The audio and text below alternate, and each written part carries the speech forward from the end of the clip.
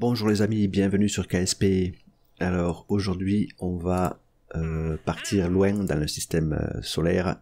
On va aller autour de Jool, qui est l'équivalent de Jupiter dans notre système solaire. Alors on va aller positionner un satellite en orbite équatoriale autour de Jool et surtout on va aller poser une base sur Bop, qui est une petite planète qui tourne autour de Jool. C'est une petite planète rocheuse avec très peu de gravité. Donc il faut poser une base qui est une cupola, un support pour 10 Kerbal et surtout un laboratoire de recherche. Voilà, donc grosse mission en perspective. Voilà, donc pour y aller, alors j'ai warpé dans la tracking station pour me positionner en phase avec Jool. On va jeter un coup d'œil sur ksp.olex.biz pour que je vous montre. Voilà, alors on part de Kerbal, on va sur Jool, on va mettre 3000 ou 4000 km de la surface, de toute façon on va pas y aller juste à côté. Voilà, donc là vous voyez il faut un angle de 96,58 par rapport à Jool, et il va falloir placer le nœud de manœuvre presque à 90 degrés, là à 95 degrés dans le prograde de Kerbal. Voilà, donc allez, retour sur KSP. Alors pour aller là-bas, j'ai construit une grosse fusée.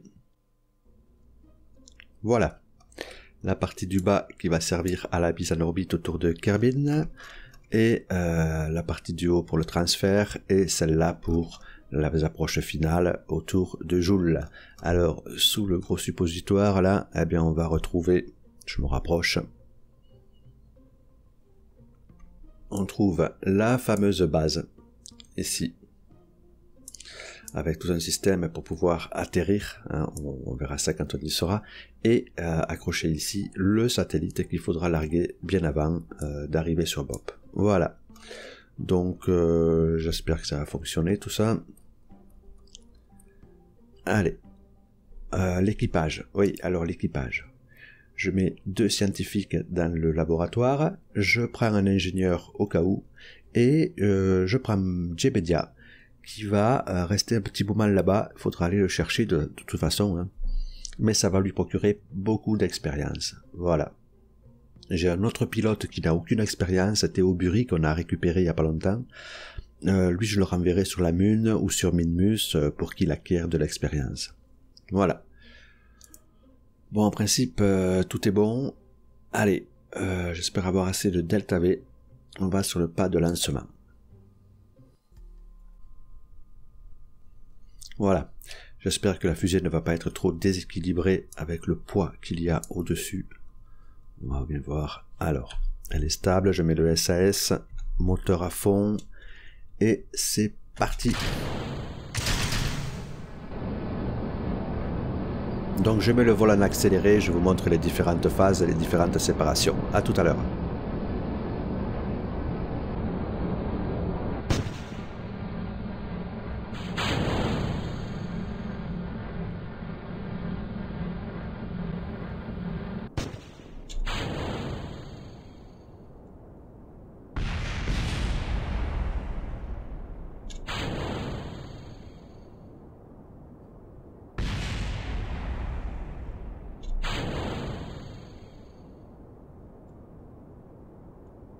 Waouh, j'ai eu chaud là, ça a touché mais bon, ça va, rien de catastrophique. Faut que j'augmente les moteurs là parce que je perds de la vitesse. Allez, il faut vite se mettre, on va couper un peu le gimbal, voilà, il faut vite se mettre un peu plus à l'horizontale. Ah, je n'y arrive pas, je remets du gimbal.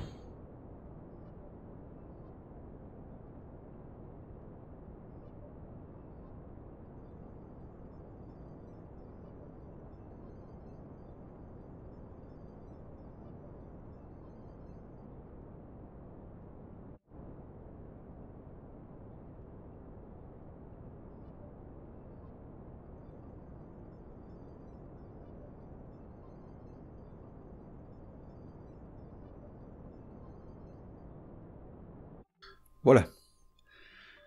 J'ai un périapsis qui est à 73 km. Ça fait juste. On n'est pas loin de l'atmosphère. Et un apoapsis à 120. Ok, bien. Alors, on est pas mal. Ah, je vois que les roues tournent. Donc on va mettre le frein. Voilà.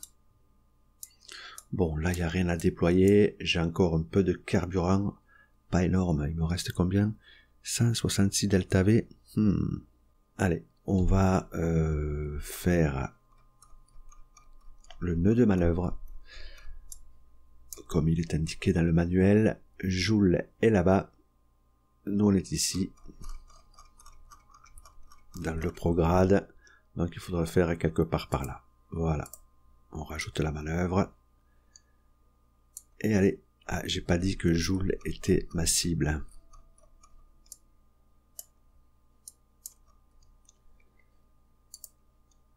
Voilà.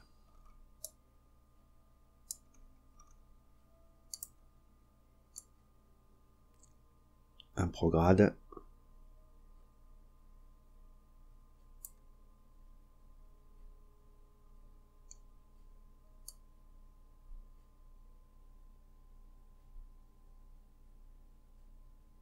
Ah, il faut pas mal de delta V. Hein. Beaucoup, beaucoup.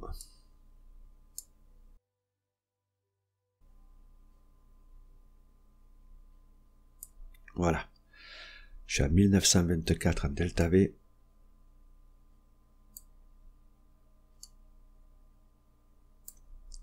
Et 1,6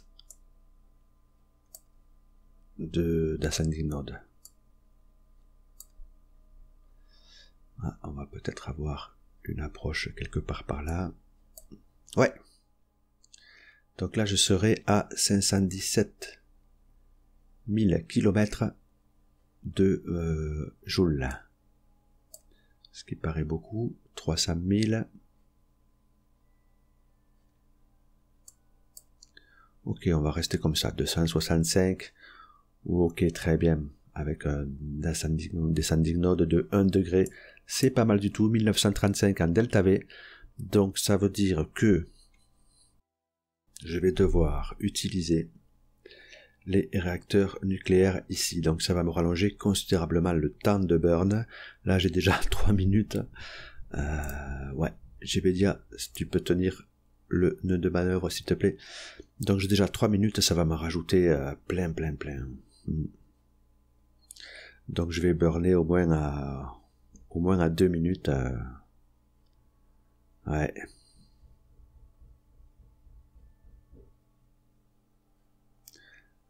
Allez, il se positionne, tranquillou, et je burnerai à 3 minutes, 4 minutes. Voilà. Bon, là, je suis à 99 km d'altitude, mais si je burne là, vous voyez, je vais droit vers la planète. Donc, je vais attendre un tout petit peu. Ouais. GPDIA tient bien le point de manœuvre.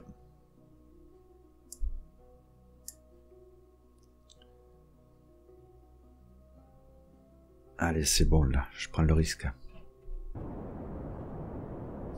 Waouh, j'ai mes réservoirs là qui bougent. De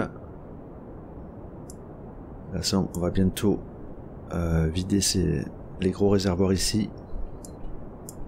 Et on passera sur les moteurs nucléaires. Je vois que l'altitude recommence à baisser là. C'est bon. On détache. Et on met en route les 8 moteurs nucléaires. Voilà. Et là, il me dit 10 minutes de burn. Waouh. Ok, mon altitude descend. Mais pour l'instant, ça n'a pas l'air catastrophique. Je vous mets ça en accéléré.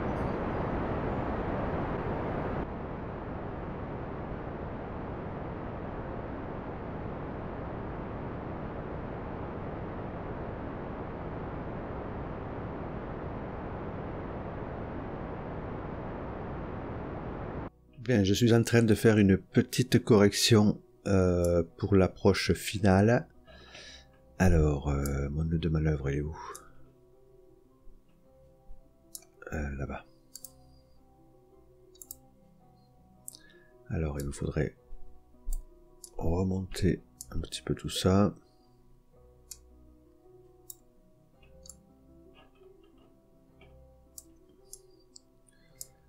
Voilà, on va remonter. Voilà, je reste entre les deux, entre l'orbite de mon satellite et entre l'orbite de Bob. Ouais, on va peut-être rester comme ça. Ça demande 418 en delta V. 2 minutes de burn. Ok. Bon, je fais la correction et je vous reprends.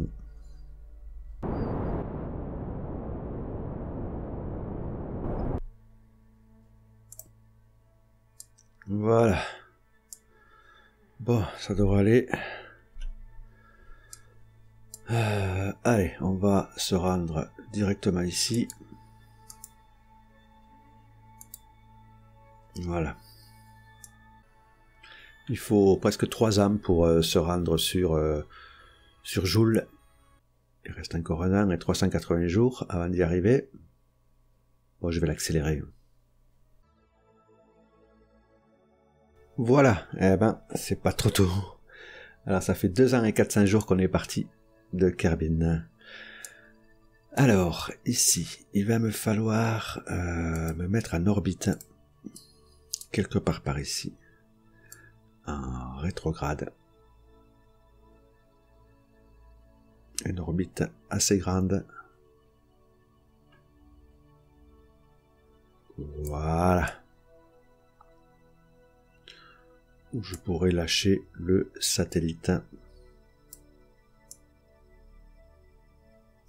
Et après, je me concentrerai sur Bob. Ok. Eh ben, on va le faire comme ça. Je vais sauvegarder. Alors, on va se rendre au périapsis pour burler.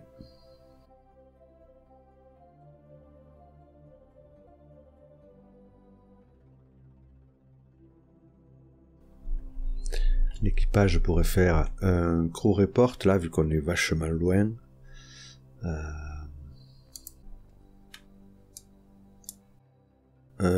Caris, si tu veux bien nous faire une petite EVA. Ah d'accord, lui il peut pas sortir. Lui non plus. Alors Bob. Voilà. Il est où Bob? Il est là. EVA report, 48 points de science, très bien.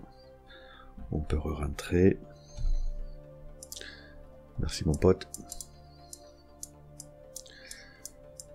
Ok.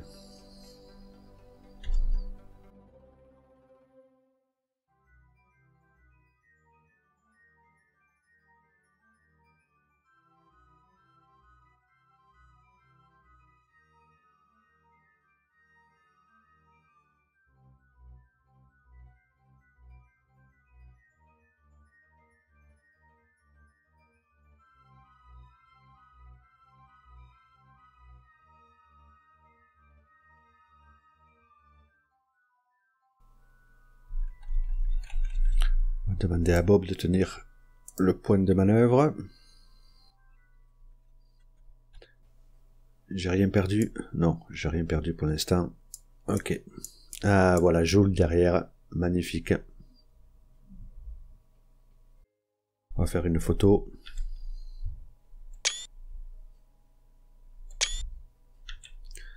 Voilà. Allez. Encore quelques minutes avant de burner. J'y vais prudemment parce que je me suis souvent fait avoir dans le warp.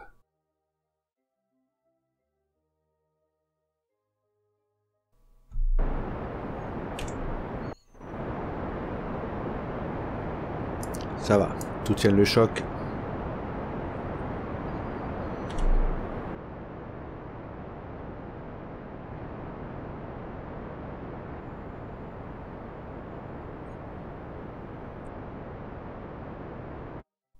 Voilà, je vais larguer le satellite de façon judicieuse. Oh ben je peux même le larguer maintenant, après tout. Ouais. Ce n'est absolument pas gênant. Ouais, il me faudra corriger l'inclinaison. D'accord. Quelque part par ici, ouais, voilà, là. Et après, je n'aurai plus qu'à bouger le périapsis et l'apoapsis. On est dans le bon sens. Ok. Alors, je vais sauvegarder déjà. Alors, on va régler le satellite. J'espère qu'il n'y aura pas de dégâts.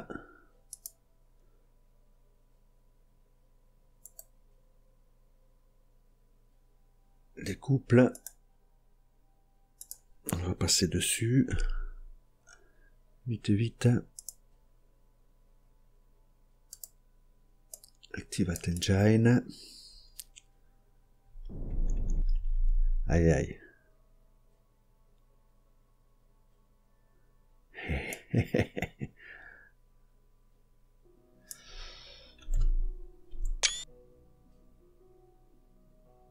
Ah, il s'est collé. Il s'est collé à celui de devant. Ah bah zut alors. Il me faut le redécoupler d'ici. Un dock.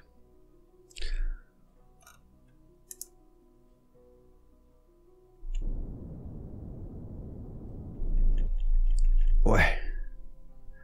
Alors j'ai pas mis d'automatisme sur les panneaux solaires, donc je les ouvre.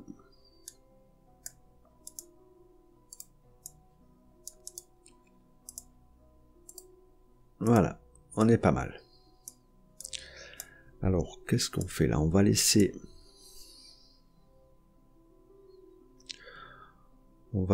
tourner la base, on s'en occupera après. Pour l'instant, on va s'occuper du petit satellite. Ici, je coupe le SAS. Voilà, et je reviens dessus. Alors, ce petit satellite. Il va falloir qu'on se rende quelque part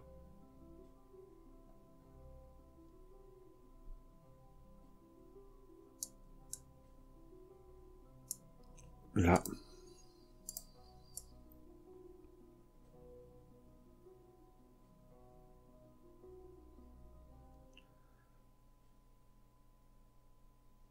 Il me faudrait être à l'endroit où les orbites se croisent pour corriger l'inclinaison.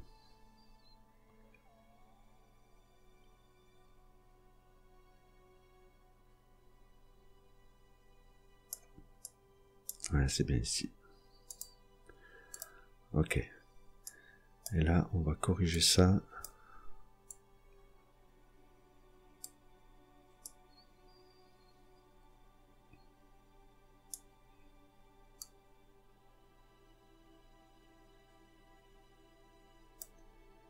Là, on serait pas mal. 141 delta V. Ouais. Dans 10 jours. Ok, si déjà je peux corriger ça. Après, ça sera un jeu d'enfant. Ok. Alors, on va s'y positionner. Voilà, c'est pile sur le normal ou l'anti-normal. Voilà. On est bien là. Voilà. Donc, on va warper. J'espère qu'il n'y aura pas de collision particulière. Alors, je l'ai vu quelque part. Elle est là-bas. Ok. On va warper un peu. C'est bon, la distance augmente. Donc, ça ne risque rien. Allez, warpons.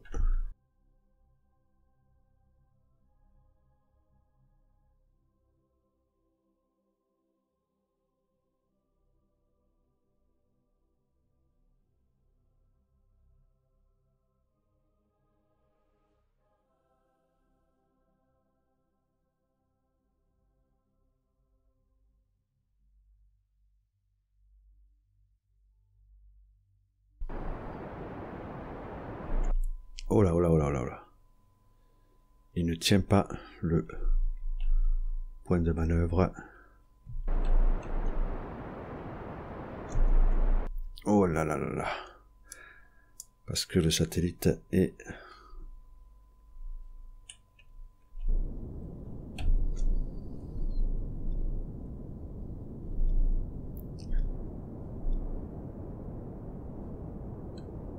pas très équilibré, je pense.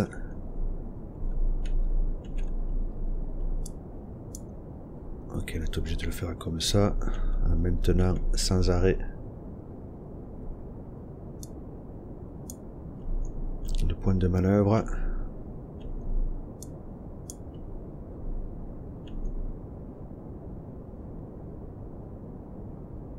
Ah, il faut être sur celui-là là.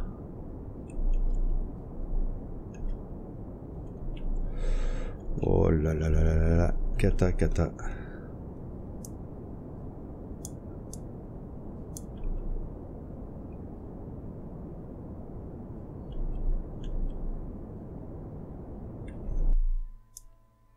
Bon, c'est pas top là.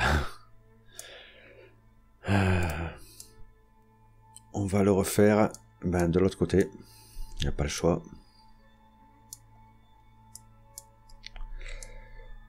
Ah, là, c'était pas top.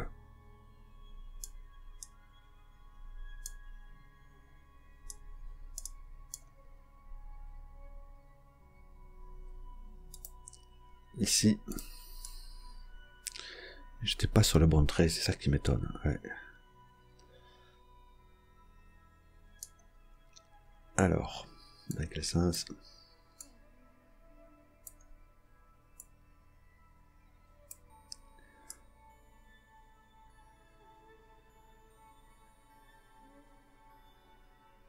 Ok, on s'occupera de l'apoapsis et du périapsis plus tard. Bon, c'est embêtant ça. Je vais me remettre sur le point de manœuvre et warper à nouveau en faisant attention lorsque je vais burner qu'il se déséquilibre pas trop. Ok. Allez, je warp.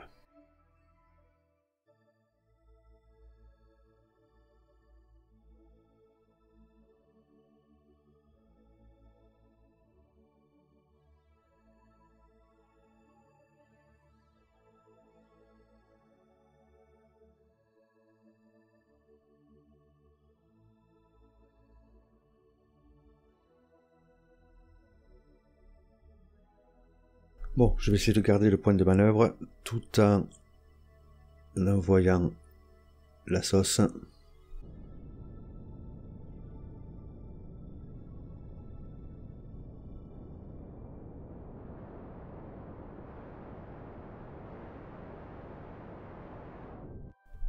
Wow, wow, wow, wow, wow, ça fait n'importe quoi, n'importe quoi.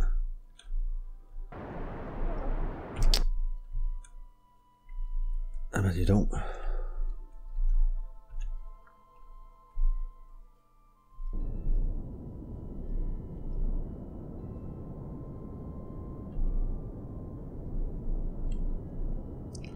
Ouais.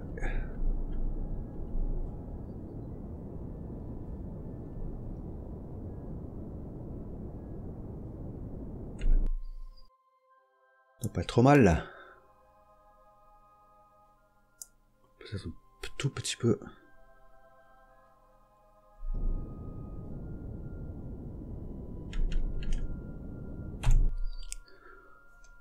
Ouais, on est pas mal, je crois. Ouais.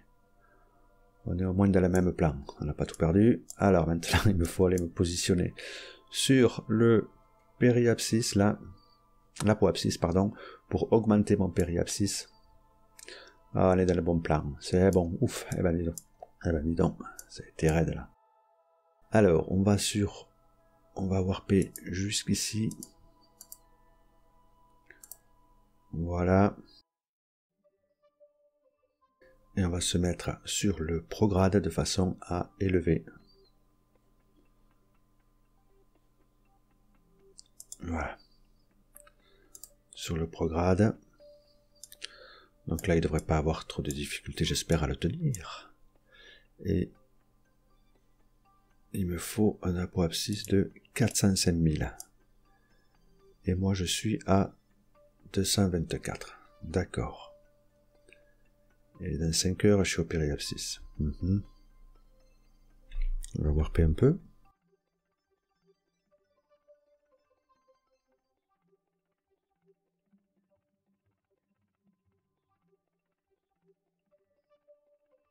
Allez, on y va doucement pour voir ce qui se passe. Il me faut 405. 405. Et j'ai 224.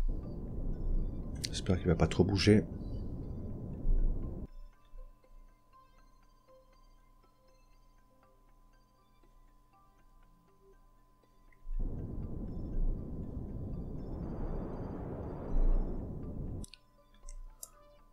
Wow.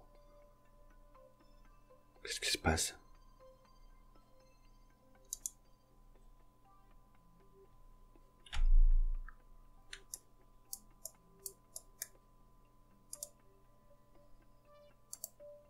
Oh là là, j'étais pas bien positionné. Je commandais pas avec la bonne. Oh. Je commandais pas avec la bonne sonde. Ah là là. Il était resté sur ce docking port, et alors que moi il me faut commander à partir de la podine qui est ici, là, hein, voilà, control from here, voilà. D'accord, c'est pour ça que tout a été faussé. Là j'ai bougé légèrement mon inclinaison, je pense. -1, ah. Pas bon ça. Bon, on est bien sur le prograde. J'ai dit qu'il me fallait 405. 0,76 et je suis encore à 2 heures de mon apoapsis. Allez.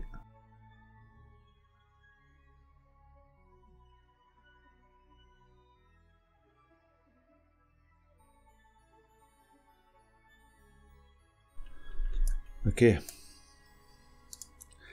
Alors cette fois, ça doit être bon.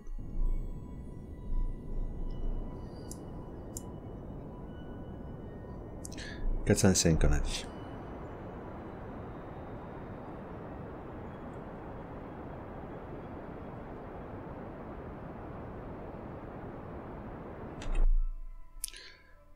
« 405 076. »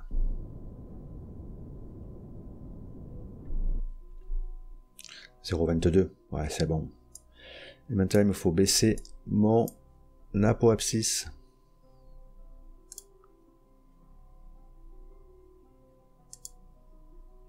Voilà. Alors, je me rends au périapsis.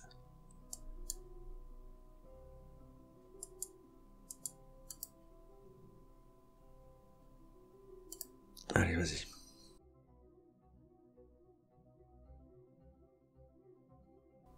Ok, et là, en rétrograde,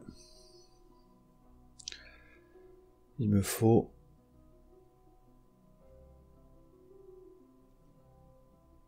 408, 808.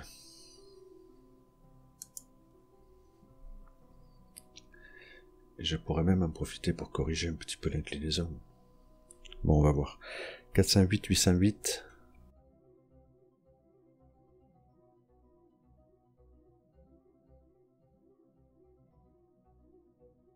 Ok, on est bien en rétrograde. Il me faut 408, 808.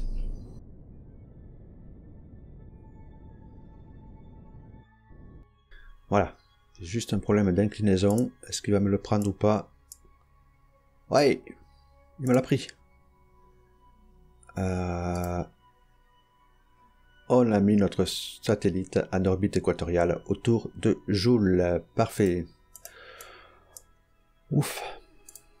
Alors, tant que je suis là, et tant qu'on y est dessus, on va faire les analyses et on va les envoyer.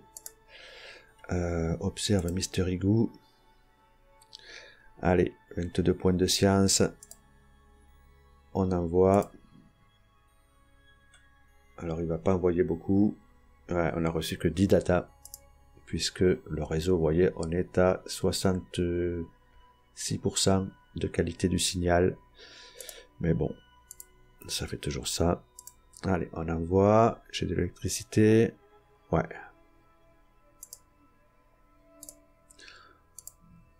La gravité. Voilà, j'envoie tout ce que j'ai. J'en ai mis plus que ce qu'il fallait, hein, des instruments. Ah oui, atmosphère analysis, on n'est pas dans l'atmosphère. Wow. Matériel B, lui devrait rapporter pas mal. Allez, on transmet tout ça. Voilà. 65 points de science rajoutés dans la cagnotte. Ok. Bon, ben, toutes les analyses ont été faites. On peut fermer les portes.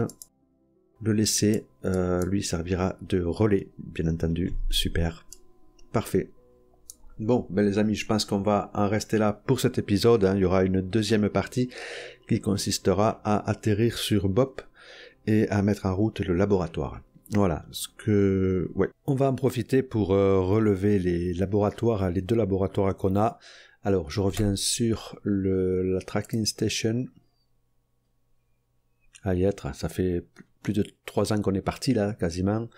Donc on doit avoir pas mal de sciences à récolter. Alors sur Duna, sur Ike précisément, voilà, on a quelque part un laboratoire qui est à côté du drapeau là. Voilà. On y va, on y va. Voilà. Alors, combien on a ici? On a 500 points, bien entendu. Allez, vite, on transmet tout ça. Voilà. Je vais le mettre un petit peu en accéléré parce que c'est un peu long. Est-ce que j'ai de l'électricité? L'électricité, elle baisse. Elle chute fortement. J'espère qu'on va arriver à tout transmettre. Je warp. Allez, 50%. Ouais, c'est bon. Voilà, on y arrive. Ok, super.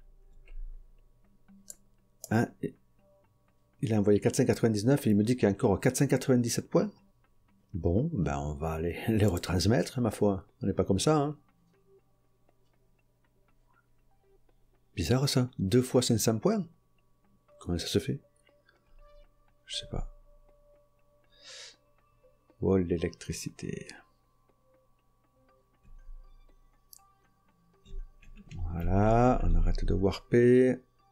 88%. Ah, ça va être juste. Faut vraiment pas lésiner sur les panneaux solaires hein, quand on met un laboratoire parce que voilà. Ok, donc là c'est bon pour lui. On revient à la tracking station et on va autour de Eve chercher les points. Alors Eve, où tu te planques? Voilà. Et là, on a notre labo qui tourne autour. Voilà, il est là.